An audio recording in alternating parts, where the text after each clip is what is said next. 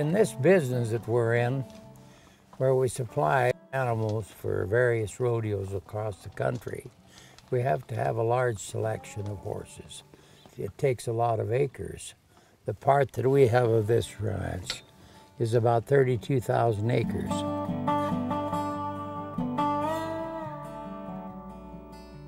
The breed of the horse varies naturally, but there has to be some Bronco or Mustang in them to give them the disposition. We've got 7 different stallions, and we try to crossbreed and pick the certain mares for the certain horses.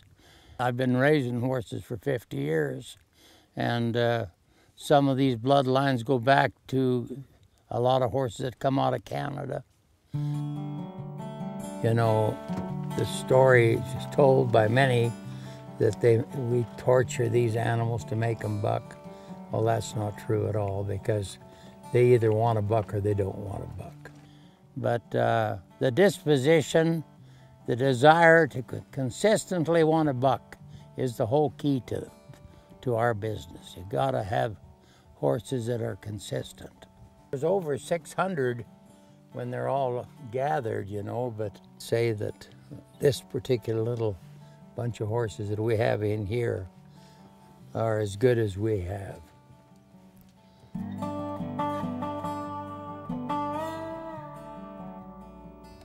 Going back 40 or 50 years, I was in a meeting in Ogden, Utah, and I never forgot Gene Autry when he put his finger on the map and pointed at Colorado.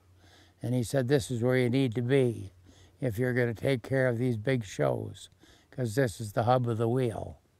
The rodeo business has changed so much in the last 40 years or 50 years. These cowboys today have made it a very specialized business. And unless they think they got the right horse to win on, they may not even show up.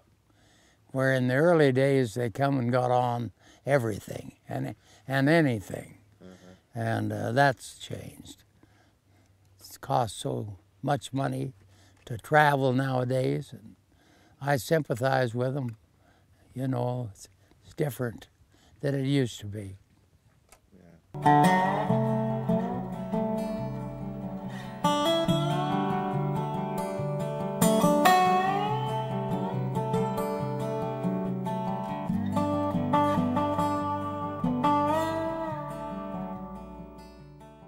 This is the west boundary of the ranch, and we decided to start a cemetery here for these champion animals. And it's been about 20 years ago that we buried the first one here, and we have, I think, 15 here total now. There's world champions and Canadian champion and national finals champions, and they're the best of the animals that we have had. Smokey was a world champion and a good one. That notation means that I don't think I ever remember that horse having a bad day. He always did his best. And that's the key to this business. 777 was a bucking bull that we won the world with twice. I think they kept a record where he had been bucked 52 times in 1 year and then hauled to 15 different states and never was ridden. And Donnie Gay was world champion, and he had tried him 5 times that year. So that's pretty good, you know. One horse we lost at Farmington, New Mexico, and he died of colic, and I hired a truck and hauled him back here and buried him.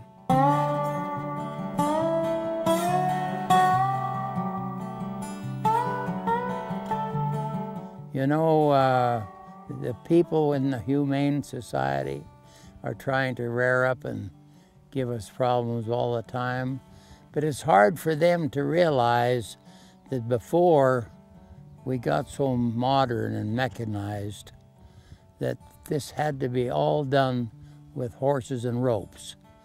It's the only way they could control the ranches and the animals. And I like to think that I can be part of carrying on that tradition.